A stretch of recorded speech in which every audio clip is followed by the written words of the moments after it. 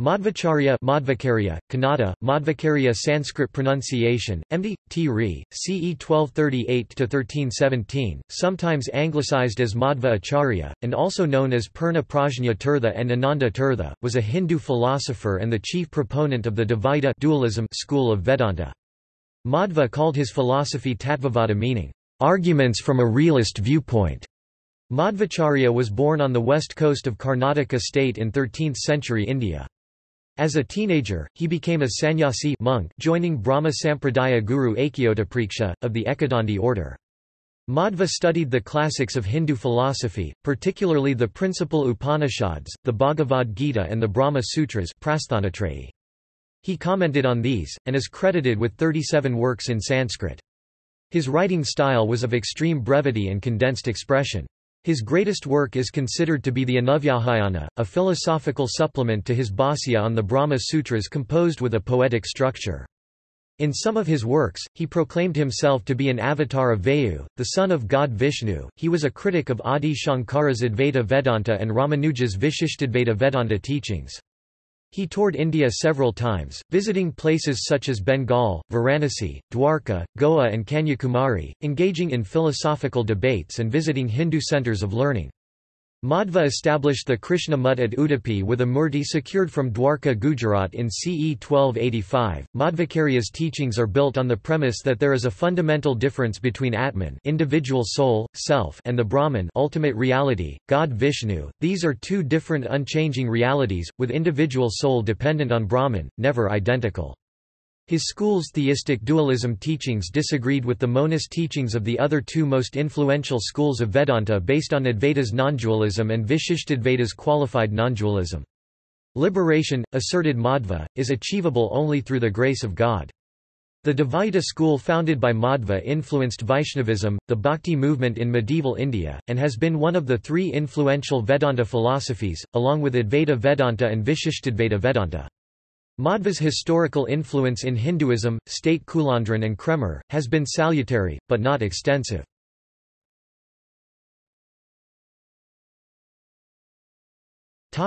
Biography. The biography of Madhvacharya is unclear. Many sources date him to 1238–1317 period, but some place him about the 1199–1278 period. Madhvacharya was born in Pajika near Udupi, a coastal district in the present-day Indian state of Karnataka. Traditionally it is believed that Madantalaya Sanskrit, Madhyageha, Madhyamandira was the name of his father and Vedavati was Madhvacharya's mother. Born in a Tulu-speaking Vaishnavite Brahmin household, he was named Vasudeva. Later he became famous by the names Purna Prajna, Anandatirtha and Madhvacharya or just Madhva. Purna Prajna was the name given to him at the time of his initiation into sannyasa renunciation, as a teenager. The name conferred on him when he became the head of his monastery was Ananda Tirtha. All three of his later names are found in his works. Madhvacharya or Madhva are names most commonly found in modern literature on him, or Dvaita Vedanta-related literature. Madhva began his school after his Upanayana at age 7, became a monk or sannyasi in his teenage. He joined an Advaita Vedanta monastery in Dwarka, Gujarat, accepted his guru to be Ekyotapriksha, who is also referred to as Ekyotaprajna in some sources.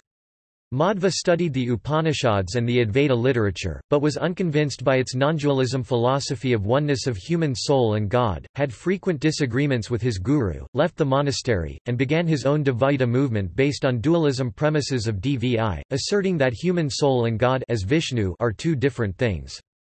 Madhva never acknowledged Ekyotapriksha as his guru or his monastic lineage in his writings. According to Dessen, perhaps there were two individuals named Madhvacharya in 13th century India, with Anandatirtha, the younger Madhva being the most important early disciple of the elder Madhvacharya, and their works and life overlapped in Udupi, Tattvavada being the name adopted for Dvaita Vedanta by Anandatirtha.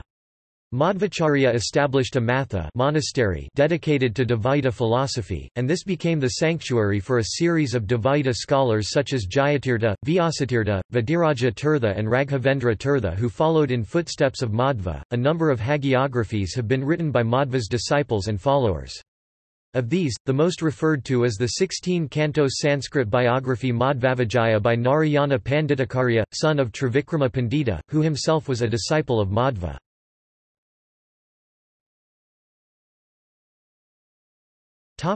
Self-proclamation as being avatar of wind god. In several of his texts, state Sarma and other scholars, Madhvacharya proclaims himself to be the third avatar or incarnation of Vayu, wind god, the son of Vishnu. He, thus, asserted himself to be like Hanuman, the first avatar of Vayu, and Bhima, a Pandava in the Mahabharata and the second avatar of Vayu. In one of his Bhāsya on the Brahma Sutras, he asserts that the authority of the text is from his personal encounter with Vishnu. Madhva, states Sarma, believed himself to be an intermediary between Vishnu and Dvaita devotees, guiding the latter in their journey towards Vishnu.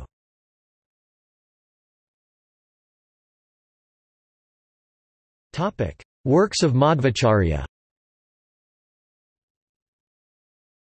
37 Dvaita texts are attributed to Madhvacharya.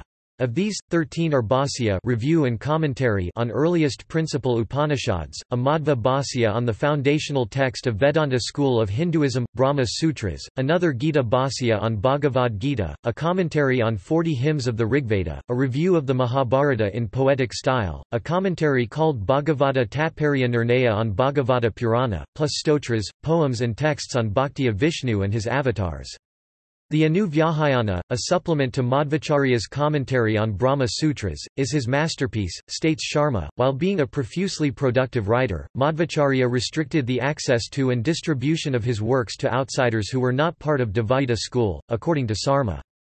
However, Bartley disagrees and states that this is inconsistent with the known history of extensive medieval Vedantic debates on religious ideas in India, which included Dvaita school's ideas.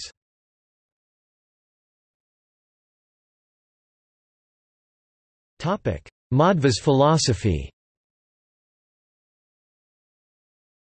The premises and foundations of Dvaita Vedanta, also known as Dvaitavada and Tattvavada, are credited to Madhvacharya. His philosophy championed unqualified dualism. Madhva's work is classically placed in contrast with monist ideas of Shankara's Advaita Vedanta and Ramanuja's Vishishtadvaita Vedanta.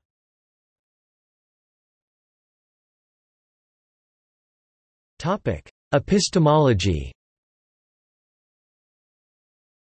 Madhva calls epistemology as a new pramana.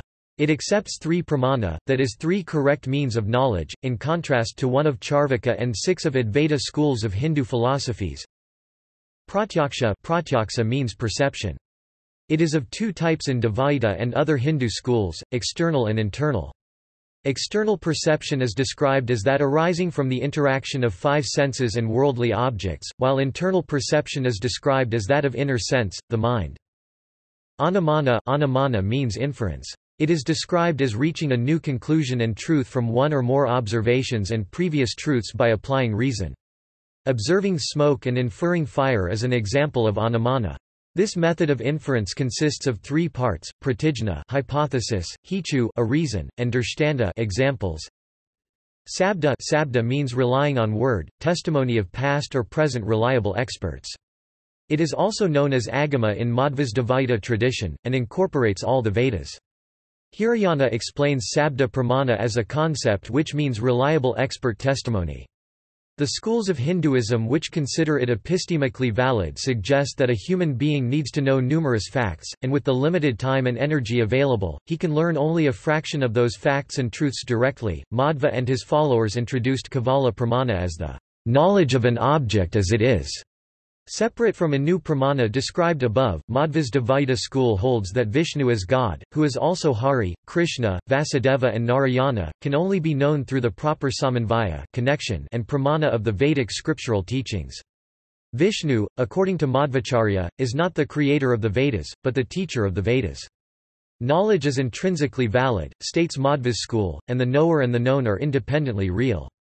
Both the ritual part Karmakanda, Mimamsa and the knowledge part Jnana Kanda, Upanishadic Vedanta in the Vedas, asserted Madhvacharya, are equally valid and interconnected whole.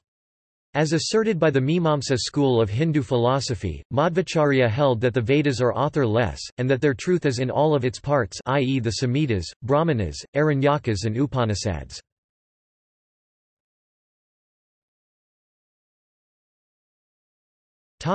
Metaphysics. The metaphysical reality is plural, stated Madhvacharya. There are primarily two tattvas or categories of reality: Svatantra tattva, independent reality, and Asvatantra tattva, dependent reality. Ishvara, as God Vishnu or Krishna, is the cause of the universe and the only independent reality in Madhvacharya's view. The created universe is the dependent reality, consisting of jiva, individual souls, and jada, matter, material things.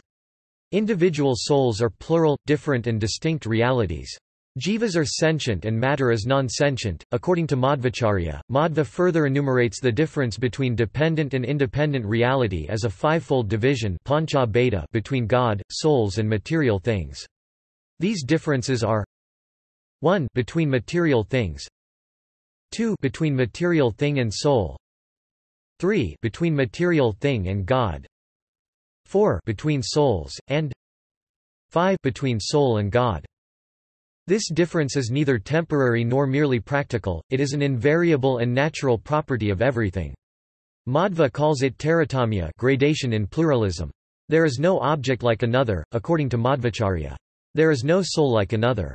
All souls are unique, reflected in individual personalities. The sea is full, the tank is full, a pot is full, everything is full, yet each fullness is different, asserted Madhvacharya. Even in liberation moksha, states Madhvacharya, the bliss is different for each person, based on each's degree of knowledge and spiritual perfection. This liberation, according to him, is only achievable with grace of God Krishna.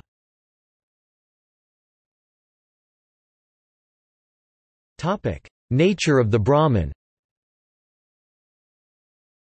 Madhva conceptualized Brahman as a being who enjoys his own bliss, while the entire universe evolves through a nebulous chaos. He manifests, every now and then, to help the evolution process. The four primary manifestations of him as the Brahman are, according to Madhva, Vasudeva, Pradyumna, Aniruddha and Sankarasana, which are respectively responsible for the redemptive, creative, sustaining and destructive aspects in the universe. His secondary manifestations are many, and all manifestations are at par with each other. It is the same infinite no matter how he manifests. Brahman is the creator of the universe, perfect in knowledge, perfect in knowing, perfect in its power, and distinct from souls, distinct from matter. For liberation, mere intellectual conceptualization of Brahman as creator is not enough, the individual soul must feel attraction, love, attachment and devotional surrender to him, and only his grace leads to redemption and liberation. According to Madhva, the Vishnu as Brahman concept of Madhvacharya is a concept similar to God in major world religions. His writings led some early colonial-era Indologists such as George Abraham Grierson to suggest the 13th-century Madhva was influenced by Christianity, but later scholarship has rejected this theory. Atat tvam asi. One of the Mahavakyas, great sayings in Hinduism is Tat tvam asi, or Thou art that, found in verse 6.8.7 of the 700 BCE text Chandogya Upanishad.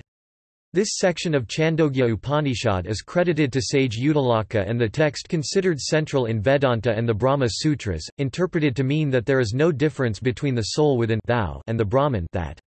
The Dvaita school led by Madhva reinterpreted this section, by parsing the Sanskrit text as Atat tvam asi, or Thou art not that, asserting that there is no Sanskrit rule which does not allow such parsing. He accepted that the tradition and prior scholars had all interpreted the text to be Tat tvam asi, but then asserted that there is no metaphysical or logical requirement that he should too.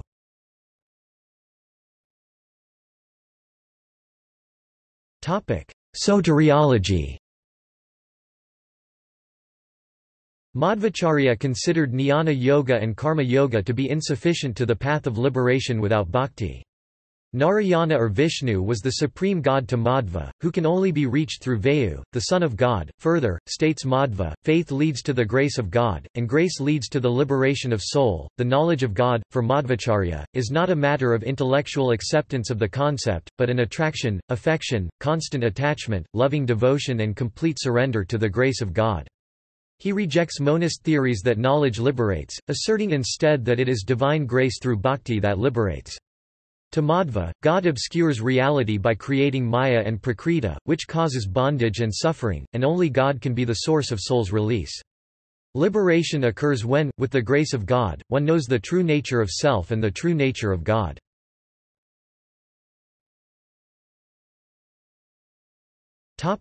Ethics. Evil and suffering in the world, according to Madhvacharya, originates in man, and not God. Every jiva, individual soul, is the agent of actions, not jada, matter, and not Ishvara, God. While Madhva asserts each individual self as the kartritva, real agency, the self is not an absolutely independent agent to him. This is because, states Madhva, the soul is influenced by sensory organs, one's physical body and such material things which he calls as gifts of God. Man has free will, but is influenced by his innate nature, inclinations and past karma. Madhvacharya asserts, yatheshasi tatha kuru, which Sharma translates and explains as, one has the right to choose between right and wrong, a choice each individual makes out of his own responsibility and his own risk. Madhva does not address the problem of evil, that is, how can evil exist with that of a God who is omnipotent, omniscient, and omnibenevolent. According to Sharma, Madhva's tripartite classification of souls makes it unnecessary to answer the problem of evil. According to David Buchta, this does not address the problem of evil, because the omnipotent God could change the system, but chooses not to, and thus sustains the evil in the world. This view of self's agency of Madhvacharya was, states Buchta, an outlier in Vedanta school and Indian philosophies in general. Moral laws and ethics exist, according to Madhva, and are necessary for the grace of God and for liberation.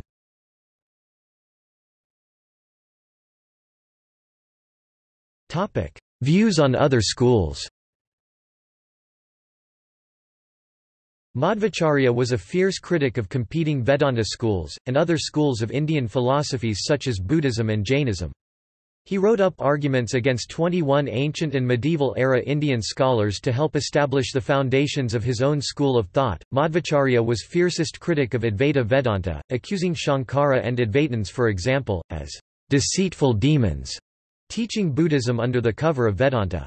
Advaita's non-dualism asserts that Atman, soul, and Brahman are blissful and identical, unchanging transcendent reality. There is interconnected oneness of all souls and Brahman, and there are no pluralities. Madhva in contrast asserts that Atman, soul, and Brahman are different, only Vishnu is the Lord Brahman. Individual souls are also different and depend on Vishnu, and there are pluralities. Madhva criticized Advaita as being a version of Mahayana Buddhism, which he regarded as nihilistic. Of all schools, Madhva focused his criticism on Advaita most, and he wrote 4 major texts, including Upadikandana and Tattvadiyota, primarily dedicated to criticizing Advaita. Madhvacharya disagreed with aspects of Ramanuja's Vishishtadvaita. Vishishtadvaita school, a realist system of thought like Madhvacharya's Dvaita school, also asserts that jiva, human souls, and Brahman, as Vishnu, are different, a difference that is never transcended. God Vishnu alone is independent, all other gods and beings are dependent on him, according to both Madhvacharya and Ramanuja. However, in contrast to Madhvacharya's views, Vishishtadvaita school asserts qualified non-dualism, that souls share the same essential nature of Brahman, and that there is a universal sameness in the quality and degree of bliss possible for human souls, and every soul can reach the bliss state of God himself. While the older school of Vishishtadvaita asserted qualitative monism and quantitative pluralism of souls, states Sharma, Madhvacharya asserted both qualitative and quantitative pluralism of souls. Shankara's Advaita school and Ramanuja's Vishishtadvaita school are premised on the assumption that all souls can hope for and achieve the state of blissful liberation. In contrast, Madhvacharya believed that some souls are eternally doomed and damned. Madhvacharya's style of criticism of other schools of Indian philosophy was part of the ancient and medieval Indian tradition.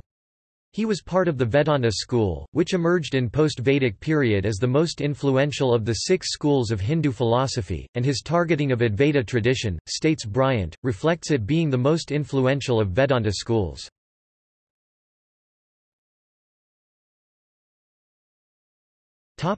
Influence. Madhvacharya views represent a subschool of Vaishnavism, just like Ramanuja's. Both championed Vishnu, often in the Saguna form of Vishnu's avatar Krishna. However, 11th-century Ramanuja's ideas have been most influential in Vaishnavism. Madhvacharya's ideas led to the founding of Haridasa sect of Vaishnavism in Karnataka, also referred to as Vyasakuta, Dasakuta or Dasa Dasapantha, known for their devotional songs and music during the Bhakti movement. Other influential subschools of Vaishnavism competed with the ideas of Madhvacharya, such as the Chaitanya subschool, whose Jiva Goswami asserts only Krishna is Svayam Bhagavan, original form of God, in contrast to Madhva, who asserts that all Vishnu avatars are equal and identical, with both sharing the belief that emotional devotion to God is the means to spiritual liberation. According to Sharma, the influence of Madhva's Dvaita ideas have been most prominent on the Chaitanya school of Bengal Vaishnavism, and in Assam, a subsect of Gaudiya Vaishnavas from Orissa and West Bengal claim to be followers of Madhvacharya. Madhva established in Udupi Krishna Matha attached to a god Krishna temple. Gaudiya Vaishnavas also worship Krishna, who is in the mode of Vrindavana.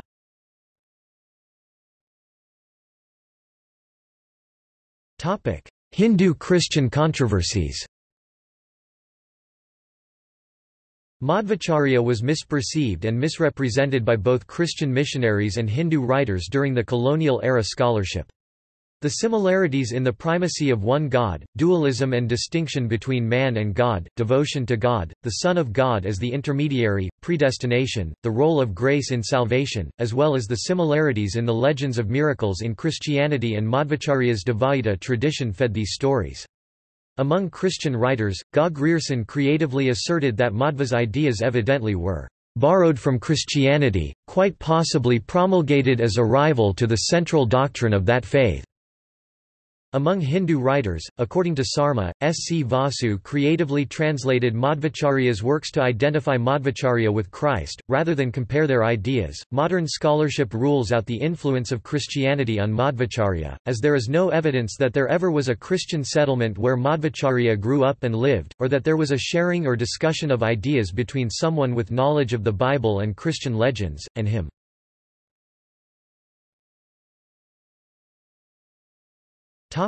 Monasteries. Madhvacharya established 8 mathas monasteries in Udupi. These are referred to as Madhva mathas, or Udupi Ashta matha, and include Palamaru matha, Adamaru matha, Krishnapura matha, Puddij matha, Shurur matha, Soti matha, Kanioru matha and Pejavara matha. These 8 surround the Ananthaswara Krishna Hindu temple. The matha are laid out in a rectangle, the temples on a square grid pattern. The monks in the matha are sannyasis, and the tradition of their studies and succession paryaya system were established by Madhvacharya. There are Madhva mathas set up all over India. Including those in Udupi, there are 24 Madhva mathas in India. The main centre of Madhva's tradition is in Karnataka. The monastery has a pontiff system, that rotates after a fixed period of time. The pontiff is called Swamiji, and he leads daily Krishna prayers according to Madhva tradition, as well as annual festivals. The process and Vedic mantra rituals for Krishna worship in Dvaita monasteries follow the procedure written by Madhvacharya in Tantrasara. The Krishna worship neither involves bali sacrifice nor any fire rituals. The succession ceremony in Dvaita school involves the outgoing Swamiji welcoming the incoming one, then walking together to the icon of Madhvacharya at the entrance of Krishna temple in Udupi, offering water to him, expressing reverence, then handing over the same vessel with water that Madhvacharya used when he handed over the leadership of the monastery he founded. The monastery include kitchens, Bhojanshala, run by monks and volunteers. These serve food daily to nearly 15,000 to 20,000 monks, students and visiting pilgrims without social discrimination. During succession ceremonies, over 80,000 people are served a vegetarian meal by Udupi Bhojanshalas.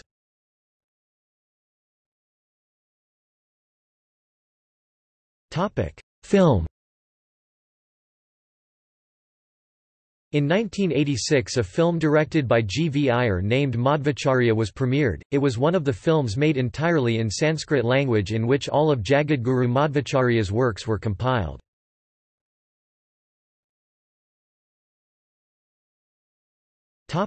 See also: Brahma Sampradaya, Madhwa Brahmins, Dvaita literature, Ashta Mathas of Udupi. Notes